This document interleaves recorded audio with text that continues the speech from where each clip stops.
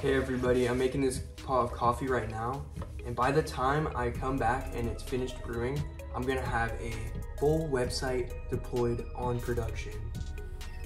So let's get it.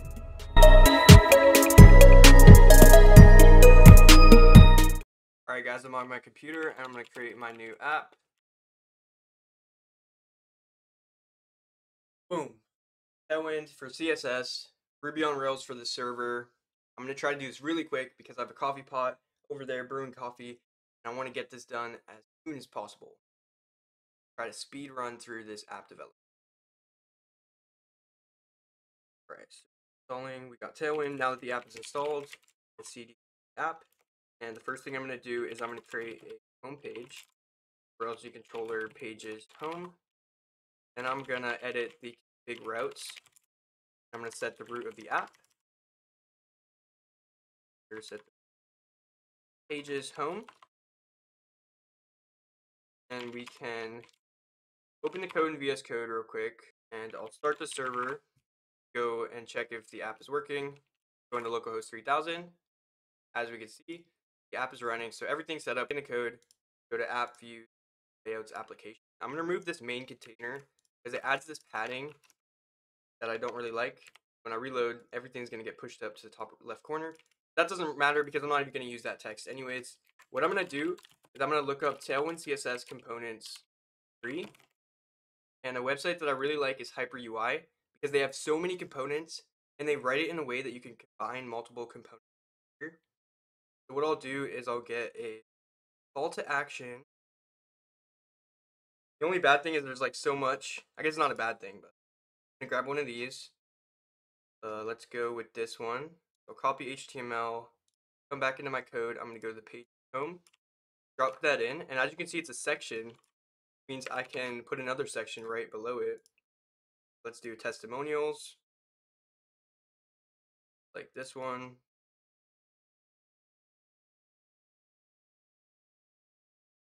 That's, as you can see, these are all free.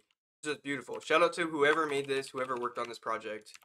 I love it because as you can see, as soon as I reload, we have a full landing page that looks beautiful. And if we even wanted to add in user accounts, I'm fine with doing that for this video for speedrunning. So what we're going to do is we're going to bundle add devise. So we have the devise gem. I'm going to do a Rails G devise :install. I'm going to set up everything that we need for devise. Next thing that we can do is run Rails G devise views. I guess I could have used Tailwind devise, but I'm going to try to use a component for this and style my own sign-in views. So we're speedrunning. Still going to do that. And then we're going to do a Rails G devise user. Have user accounts. And we'll migrate the database with Rails DB migrate. Just like that. Restart the server with bin dev. And I'll come back to this Hyper UI website and I'm going to find an auth. Auth forms are right here. Copy this HTML.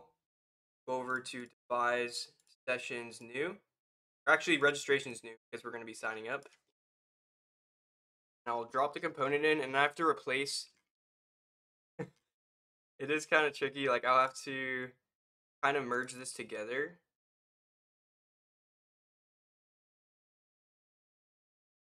Form width might go around this whole section.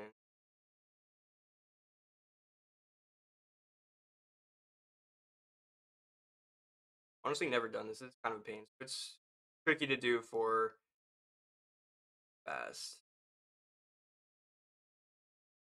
Where the inputs and labels are. So all I need is the email, password, and sign up.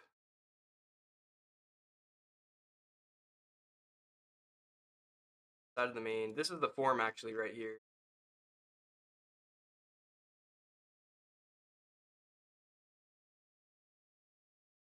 There, I'm going to grab the top part of the form.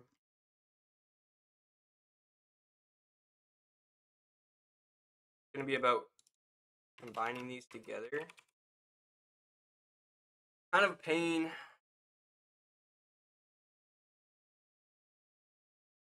I don't even know if we want that. We don't even have, we don't have most of the fields that they have. Kind of funny. Ugh. Oh, another option is we could use the existing fields. If I drop this form right inside, get rid of the form part, just use their field. Yeah, let's just leave that actually. Might want this styling. Making it so much harder to speed run when I'm doing a whole auth page. Thing a div down here. Add it back.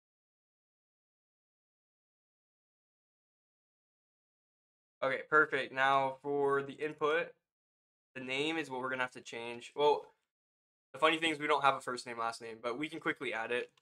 Users first name. I think that's how it would come through. Last name.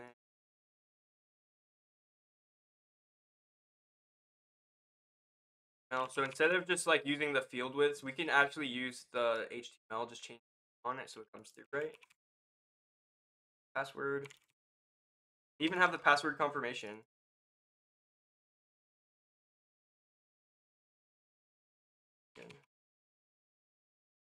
That's how it comes through. Right. So now let's reload. Wait, let's go back here. Let's reload and see. We can't even see anything different, so I have to set the link on that get started today button. So let's go back to pages home. Look for get started today. Trying to add user accounts was such a mistake for this video. Okay, we can go to new user registration path. Okay, boom. Get to the user sign up. We do have these awkward links up here. Might still be rendering something on that. Yeah, up here. So I'll just delete that for now, I guess.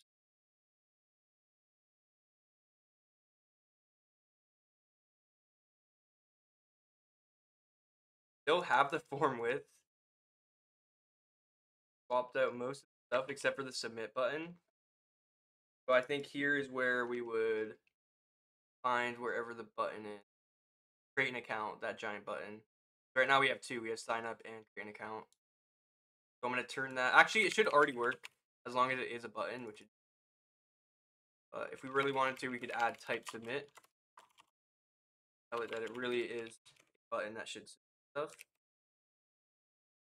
Now let's add our name.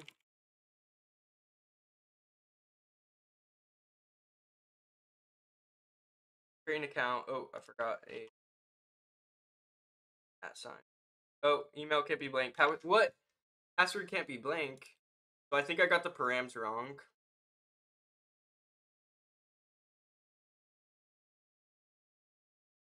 Just need to really quickly look. What parameters does it expect?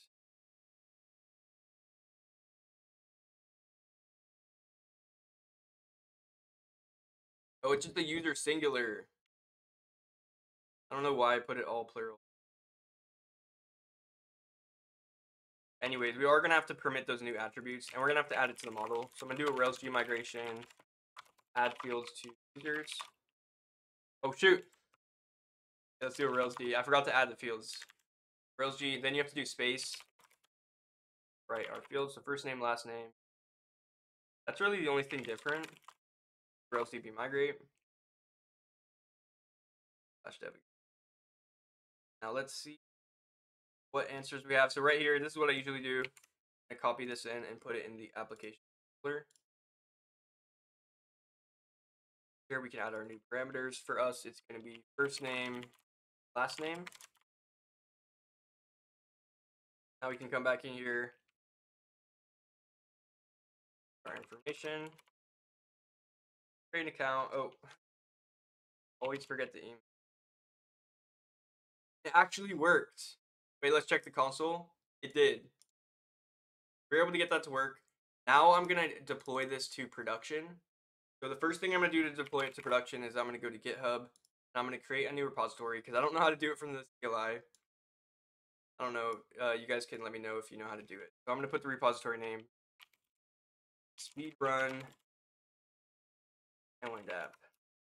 Fastest development and deploy app. World record, probably not. I've been taking my time. Now we're gonna take this code right here. We're gonna drop it in. Git add dot dash m push. Now we have our code in production. Right. One thing we're gonna need is a secret key base for when we deploy. I'm gonna do a Rails credentials edit dash dash environment production. Create the credential file, and inside of it, it'll have the secret key base. And we'll check git status. We can that. Add credentials. Now what we're gonna do is we're gonna create the virtual machine that we're gonna host this on. To do that, I'm gonna go to DigitalOcean. That's what I use to create virtual machine. Pretty well for me. Actually, what I'm gonna do is I'm gonna look up the Rails one-click installer. That's usually what I use for my Rails apps because it already has Rails installed. Droplet. It has Rails and Postgres. Might have to set up SQLite ourselves. Grab the installer. Regular. I'm gonna do the cheapest option, which is $6. It's a $4 option, but for some reason they don't let me. I have to choose a SSH key. My one, my system. And we keep going. Create droplet right here. Like that, we have the droplet created, and once it's done setting up, we are going to SSH into droplet and clone down our here. I think we have everything done from this side, so now we're ready to go. Or actually, I'm going to use the thruster gem.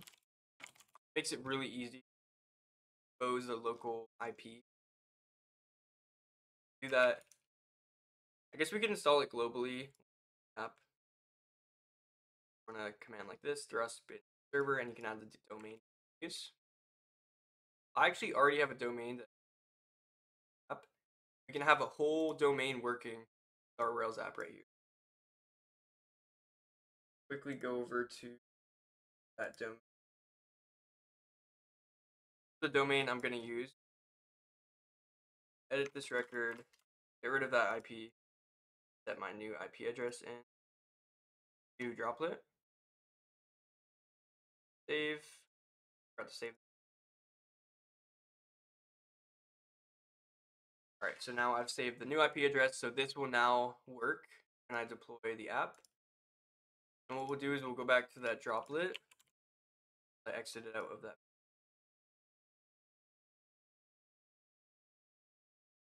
And right here. So I'm going to access the console.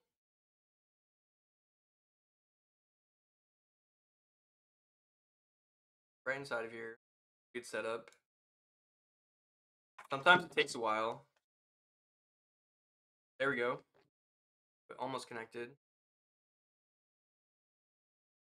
Let me just try it again.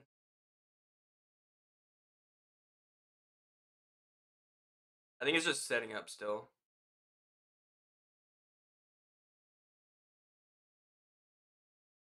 Once that is finished, we're going to add the code.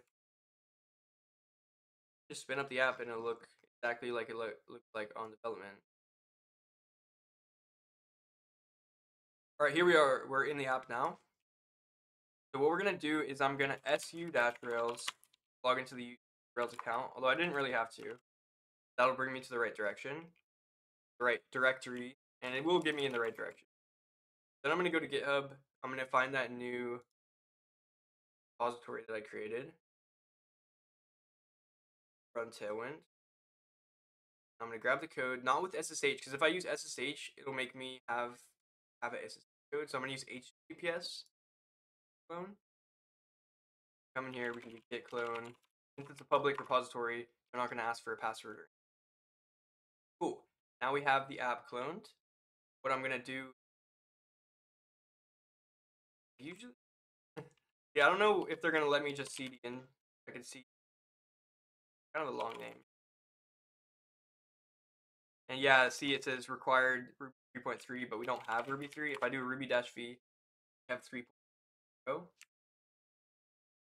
So the choice that we have is to just, I'm just going to change the gem file to 3.20 because I don't really care that much. And that's the one that's here, so easy as changing that. Then we can do bundle, get the gems installed. Because we're using SQLite, we don't need to create a database or anything. Just let it do the bundle. And what I'm going to do is I'm going to go edit systemctl file, which will be able to run the server. Or actually, we can just try to run it right inside of here.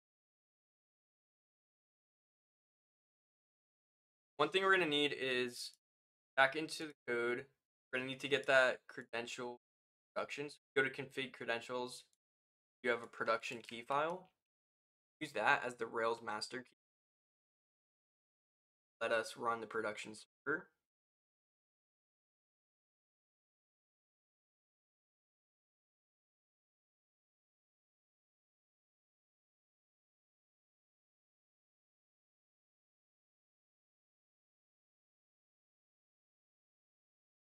A second to install all of these gems.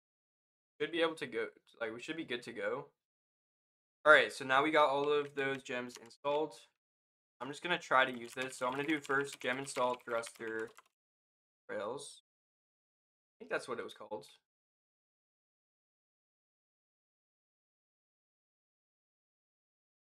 Thruster gem. Wait, I think it might not have been thruster. Just thruster. Let's do gem install thruster. Like that, we have thruster. And what we're gonna do is I'm gonna copy this command from down here and set the TLS domain to the domain that I have connected to the droplet. Then I'm gonna do a thrust / Rails server. Work.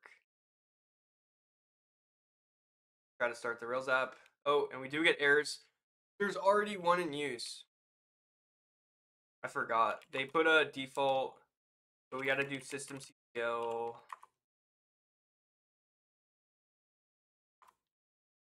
Systemctl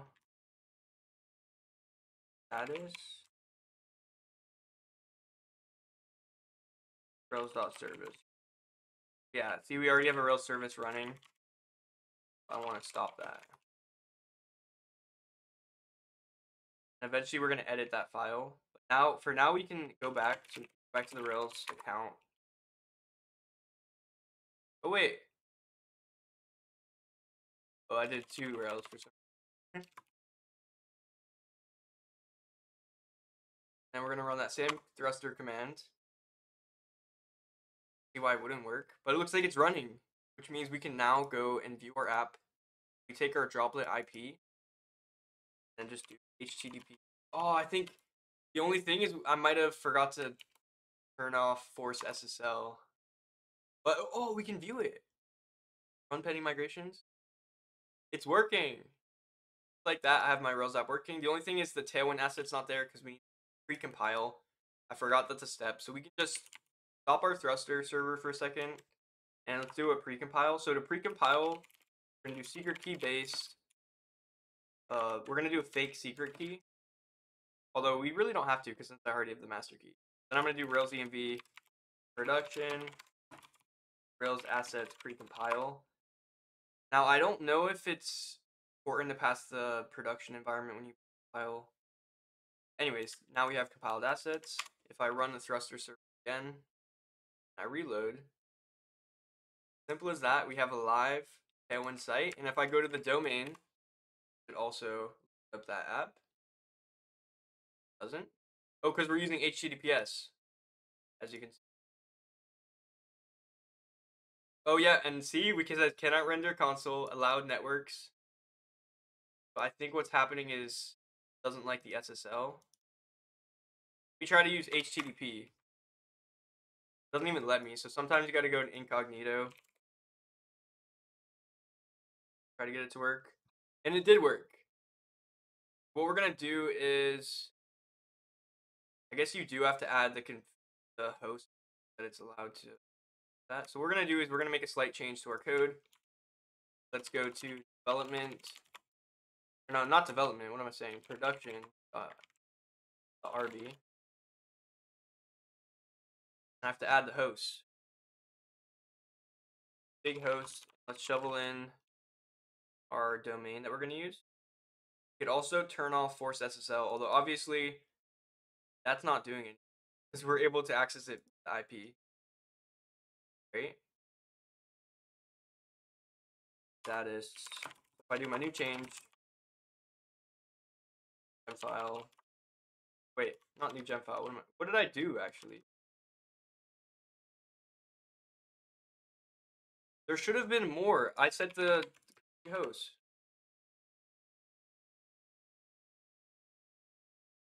Here. Run. Not have that. Maybe I didn't call it speedrun. Call it awesome app. That was just I was going fast at the beginning.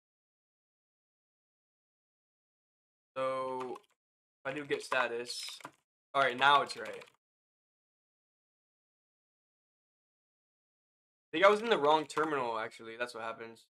Now if I go back to that virtual machine terminal, can I do a get pull? Yes, it worked. Now we have the host set up. If I run my thruster again, it would now work from the domain.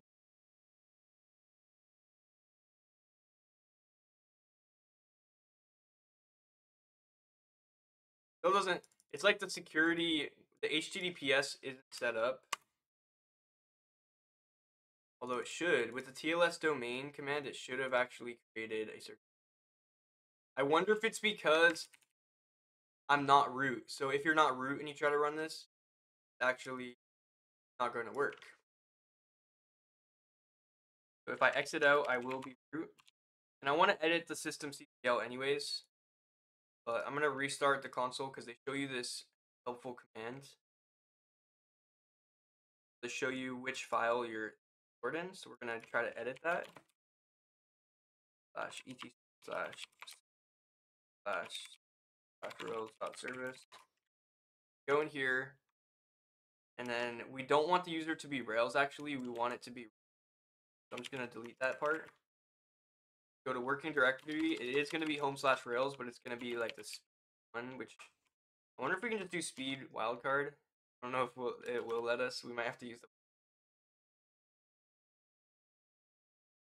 speed-run-tailwind app. Did we get that right? Speed-run-tailwind app. And this is the command that it's going to run to start the server. If we put an R command right here, like the TLS domain, that. There, we should be good. You even want to set up your description. Or is it R? R awesome. I didn't even spell awesome. That's fine. Right quit. Now what we can do is you have to do like a daemon reload. Load. Then system. Yeah, we could do start Rails.service. You check the status and see if our service started or not. It did not start. It failed.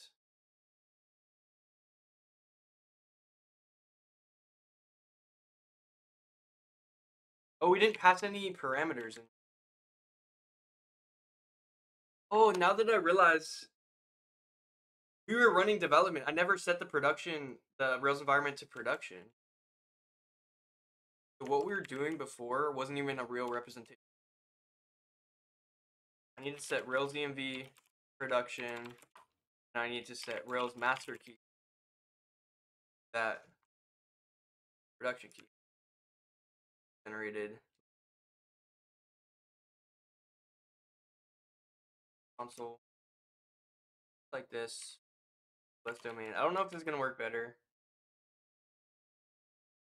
Daemon reload.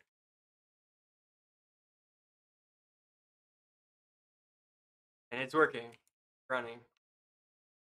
Now if we go back, I think if I try to do it through the IP address, it won't work. It doesn't connect, but if I go through the domain, Yes, it works. Now my site is live in production on a domain. You just did that. Now I can go drink my coffee. Now we got the app deployed and my coffee is ready. I can't believe how easy it was to deploy my app to production. And as you can see, it really wasn't too hard. I tried to speedrun it, but then doing all the device stuff, which by the way, if I press get started now, we actually get an error, which is not that surprising. There must be, oh, we forgot to migrate the database with Rails DB migrate. So I'll actually fix that right now. So I'm signed into DigitalOcean on this computer too. So all I have to do is just go to our resource. I'm going to SSH into the console, just like we were doing before. What I'm gonna do is I'm going to cd into /home/Rails, and then cd into our speedrun app. What I want to do is Rails env equals production. I'm going to do a fake secret key. So secret key base equals 1. Rails DB migrate. So it can migrate to database. Yep, that was important. So now if I go back, Tamulonis Co. This is the moment of truth. Get started now. We have a sign up page and we should be able to sign up.